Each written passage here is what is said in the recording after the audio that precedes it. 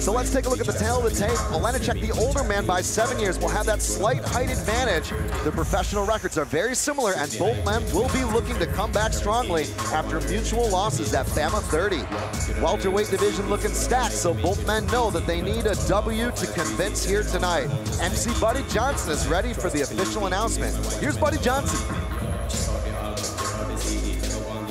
Live across the world on Unilad, this is a 3-arena Dublin. We present BAMMA 35, 3 5-minute rounds of action in the welterweight division. First, introducing in the blue corner, standing 6 feet 1 inches tall. He weighed in officially at 170.3 pounds. He has a professional record of a single win, a single defeat, and a single draw. Representing IFS MMA Club in Belfast, but fights out of Nowa Ruda, Poland. He is Daniel Obi-Wan Olejniczak. And his opponent, fighting in the red corner, standing 5 feet 11 inches tall and weighed in at 171 pounds even. He has a professional record of 2 wins and 2 defeats. Representing SBG Ireland from Derry, Ireland, make some noise for Steve Owens. When the action begins, your referee in charge is Mr. Rich Mitchell.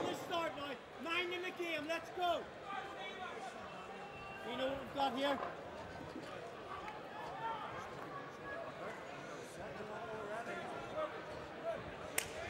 So here we go at 170 pounds tonight. Daniel Obi-Wan Olejniczak from Poland, fighting out of Northern Ireland, taking on the Republic of Ireland, Steve Owens. Olejniczak in the blue, Owens in the red. Both men very skilled, very strong amateur careers, both looking to take that next step after losses at BAMMA 30.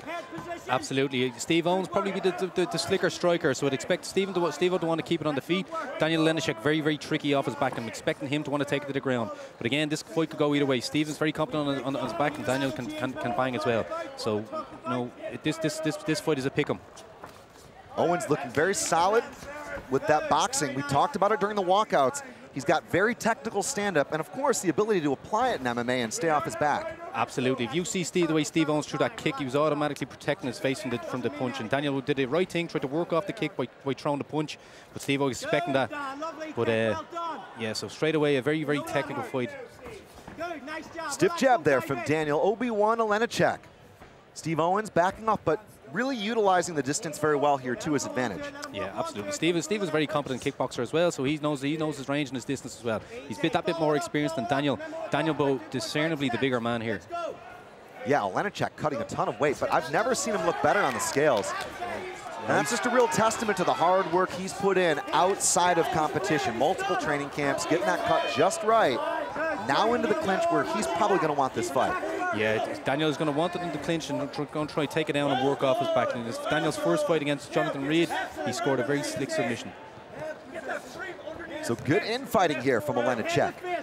Overhook on the right-hand side for Steve Owens. Had inside position for Olejniczak, though. He's really dominating here. Oh, looking for that spinning back elbow. Just before then, Steve-O caught him with a nice knee, but he needs to be careful. You see how tricky Daniel is in the clinch there. Spun, he had to caught him. That could have been an early night. So for those of you just joining us, you are watching the BAMMA 35 prelims, live and exclusive worldwide on Unilad. Great to be streaming on Facebook on the road to the main card. For the very first time, Irish fans can watch on Air Sport across the UK for free on Fight.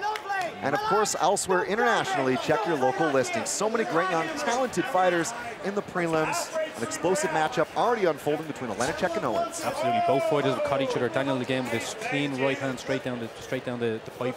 Steve-O at it, and he came back. Look at the score with a leg kick. Stiff jab there, 2-2 from Olejniczak. Olejniczak trying to punch him into the fence, really, Richard, to cut that ring off. Yeah, he's telegraphing his jabs a little bit. Steve was looking to catch him with the hooks on the way in. With some great exchanges in the pocket. And so this fight already quite a bit about the theme of cage control. But Olejniczak really unable to get that takedown that he's wanted off the wire so far. Yeah, you know, he's not committed to the takedown. You know, now he's using the head pressure, so that's more like it.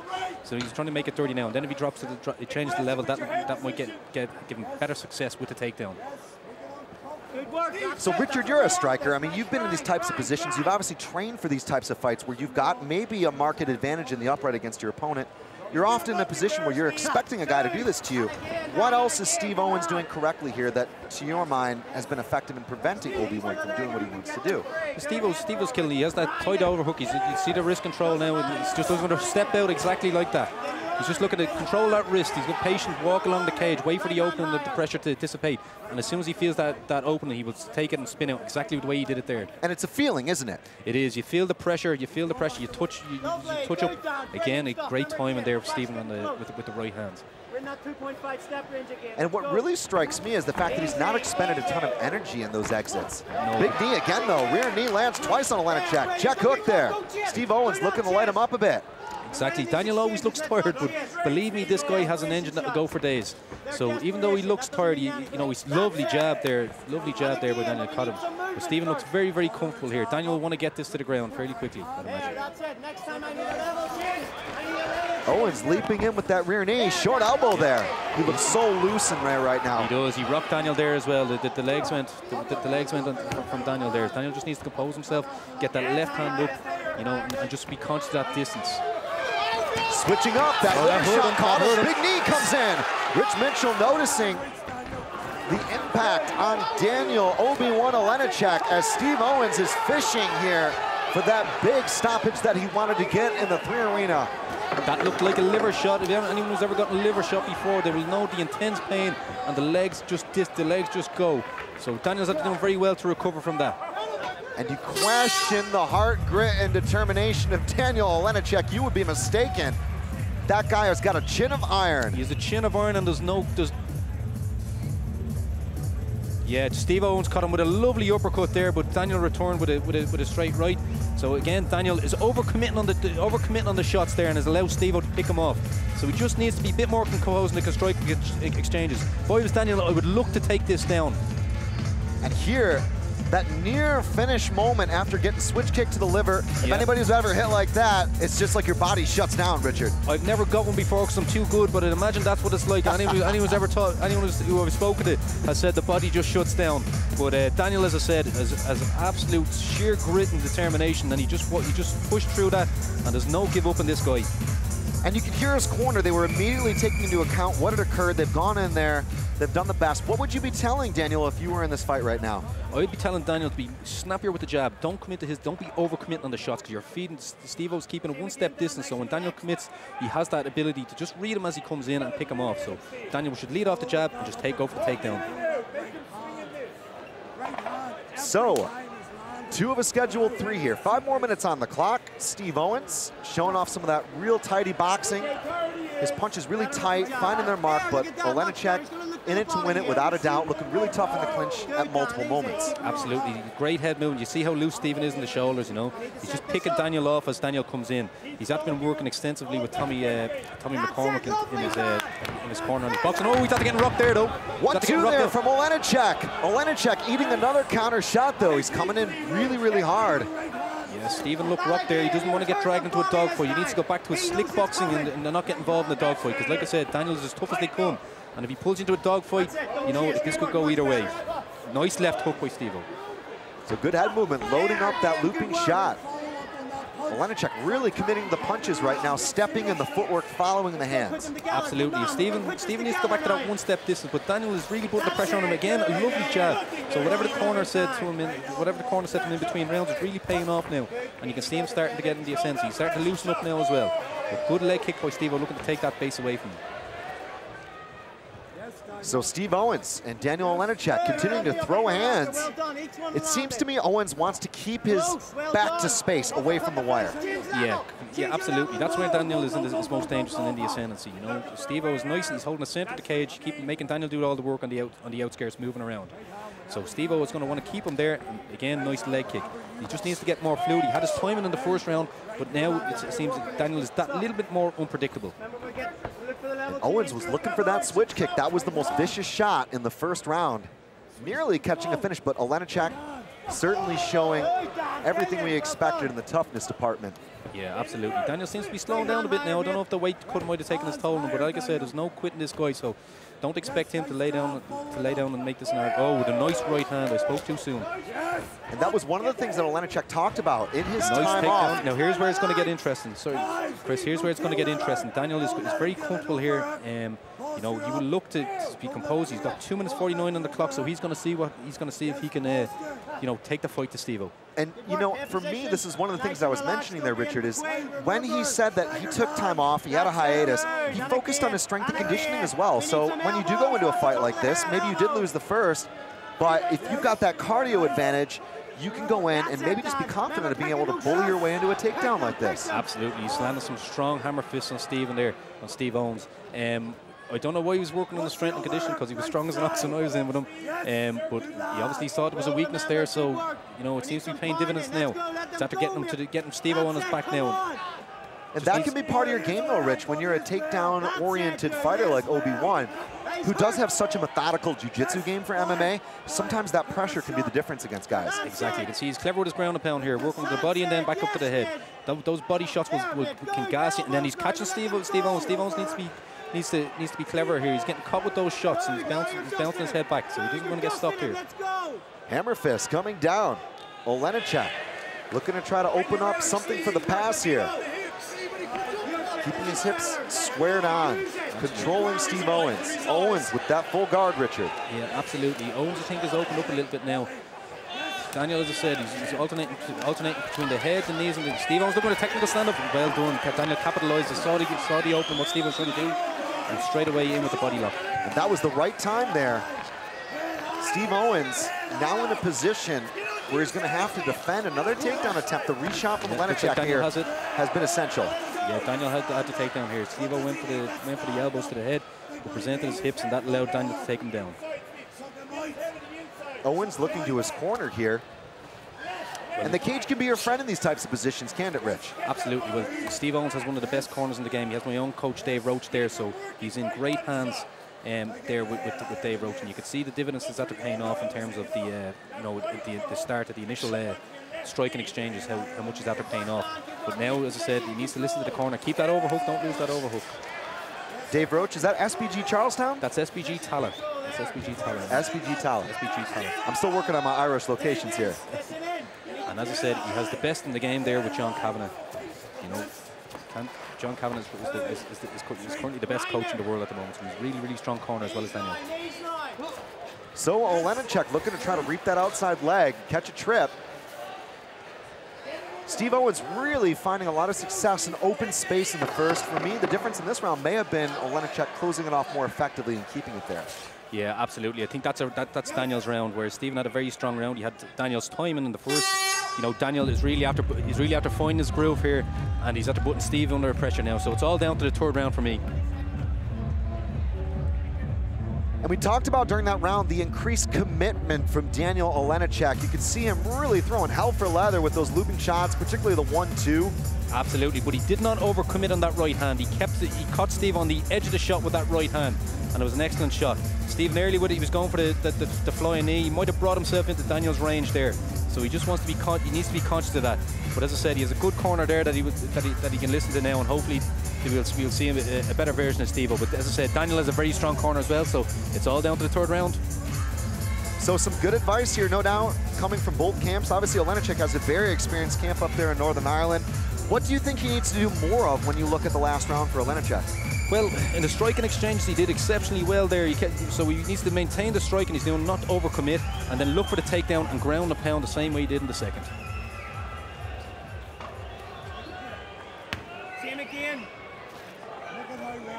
Third and final round, Rich Mitchell in charge. BAMMA 35 here in Dublin, Ireland. Chris Hoekstra alongside our guest commentator, Richard Kiley, former world title challenger. Richard, we're really impressed with both the skills of Olejniczak and Owens. Absolutely. Both fighters are busted up or after accruing damage on the face now. So, you know, it's about who wants it more. And Daniel straight in with the double leg. He knows he's after getting success there in the second round, so he's going to look to go back to the well and take Steve-O down. So good head inside position for Olejniczak. Does Steve need to just be patient here and try to work off the fence, kind of how he did in the first, more effectively? Exactly. So Steve just needs to keep that overhook, get the side control, and just walk towards where that opening is. You know, you feel the pressure, you'll feel the alleviation on pressure when Daniel. Now is the time to do it. Good disconnection there. Owens looking for that knee, but Olejniczak backing off. And I think one of the differences is that he's engaging more on his terms on the feet, which has been a smarter decision. Absolutely. And it's also that ground and pound when he went to the body, that will have fatigued Steve-O as well. Swing and a miss there from Olejniczak. 1-2 there from Olejniczak, faking that jab. That jab was a throwaway punch. Deep breaths there from Olejniczak, but he's still charging onwards. Exactly. Daniel had a great connection there with that right hand, so he needs to capitalize on that. Good, clever tactics from Steve to tie Daniel up now. Clear the head, then you should break away and get the timing again and look to work Daniel off those strikes. So Olejniczak doing a good job of protecting himself here. Can he convert to the double leg? Over-under here for Steve Owens. This is a grind now. This is a grind. It's about who wants it more. And both fighters with the better part of 12 months on the shelf have come in here renewed, reinvigorated, and really put on a back and forth exhausting fight. I mean, the type of energy expenditure in these positions, it's just one of the most unsung aspects of MMA in the clinch. Absolutely. It's deeply unpleasant to be in there, but it's good crack to watch from out here. Very, very exciting fight to watch. So head inside single. Again, going from the single to the double. It's that chaining of wrestling that's been good for Olejniczak so far. Exactly. Olejniczak sticking to him like glue here. So third and final round, halfway to go, nearing that midway point. 2.5 minutes to the good so far for Olejniczak. Yeah, I think this is Olejniczak's round. Steve needs to pull something out of the bag here. He needs to stop walking forward, and he needs to keep that distance. He's getting involved in the brawl here. This is a toss him up to see who connects first. And it's interesting the way that Olejniczak just sort of dips his head and uses the crown to kind of deflect those oncoming punches, but... Yes, he did. Last time he did it to me, I had a fractured thumb because of it. Head outside single here, and he'll go right back to the double. Almost every single time Olejniczak goes straight to converting to that double leg. He does. And he can get the takedown again. He does. Steve-O needs to stand up here. He needs to find something, needs to pull something out of the bag. He needs to dig down deep. He has loads of heart. This is a grind. Full guard here, Steve Owens. Not much time to go in the fight. And on our official scorecards, I'm gonna have to go out on a limb and say that he won that first round. 10-9? Probably not a 10-8. I'd say 10-9. No, it wasn't a 10-8. If Daniel had gone down, I would have given him a 10-8 because of that liver kick, but Daniel kept it together well, so it's 10-9, and then I would have given the second round to Daniel, and this so far is Daniel's round. But a great fight and a great display for both fighters again. Hammer fist there, Olejniczak. Close guard for Owens. Owens trying to break the posture and pull him in here, Richard, but that will not be enough to win this round. No, there's not much in those hammer fists, but they will still sap the energy. They will not stop the fight, but they will sap the energy from you. Vicious body shots there from Olejniczak, and it's interesting to see him sort of happy to sit out here in the guard position, not really trying to work the pass. Maybe he just wants the legs to open up first. Yeah, well, that's why he's going for the body. He's looking for Steve-O to try and break away so he can capitalize. See when Steve-O breaks away, he's straight away open to that body look, and he's looking to transition into something more dangerous. And that's a fighter who's happy to stay on top. Absolutely, absolutely. Like I said, he's a wily fighter. He knows the ropes. And look at him going, looking to trap that left hand so he can punch with the right. And a smile there from Steve Owens to his corner as if to say yes. A small victory to get back up against the fence. Yeah, well, Steve Owens is the heart of a lion as well, so he'll be taking every inch that he can get, and he'll be looking to put Daniel, looking to break away, and I think this is going to descend into a brawl if he gets the break here. He'll be looking to knock him out. Olejniczak had the high crotch, but he's sort of aborted. I think the main thing for him, the main concern is to stay tight. Steve's going to put it on to him now. Here we go. Oh, 10 seconds to go. Exactly Big like shots there from Steve Owens. Not much time here in the round. Olejniczak backing off. Oh, so he's after rocking him. Oh. Left hook to a right cross, and that is the end. Well, Daniel Olejniczak went out there and had things his way for the better part of rounds 2 and 3, but a couple of scares there towards the end of the third from Steve Owens. Absolutely. If Steve Owens had to put that pressure on him in the last 10 seconds that he threw out the entire fight, this would have been a much different fight. He did excellent there. But what a display by both fighters. And Olejniczak is exhausted there. I mean, we talked about it in the third. Both guys have obviously really left everything out there in the ring, but it takes a lot of gasoline to put on a pace like that, particularly in the grappling. Absolutely. That fight was grueling. I'm tired looking at it from outside here, not even in the cage. So The two of them fighters did exceptionally well. I think Daniel might have got it, but a great fight, And what a contrast of styles as well. If you're Jude Samuel, the matchmaker for BAMMA here, for those that don't know, and looking at the different contrasts and skill sets both guys bring, it really made for an entertaining scrap because both guys knew what they wanted to do to each other. A tip of the hat to the matchmaker. So that was Jude Samuel. Well done, Jude, because that was a great fight to watch. The first round, I would have said that this fight is going to be Steve-O's all day, but as I said, Daniel did very well to come back into it. He worked his striking effectively, and then he got the takedown when it presented itself. So the fighters go to the center. The judges' scorecards coming in. Will it be a win for Olejniczak or Owens? Rich Mitchell has him in the middle, and Buddy Johnson has the result. Here's Buddy Johnson. Inside the cage, this bout goes the distance, 3 rounds, and we go to your judges' scorecards. And all 3 judges scored the bout 29-28, declaring your winner by unanimous decision. In the blue corner, Daniel Obi-Wan Olejniczak. So it's a win for Obi-Wan.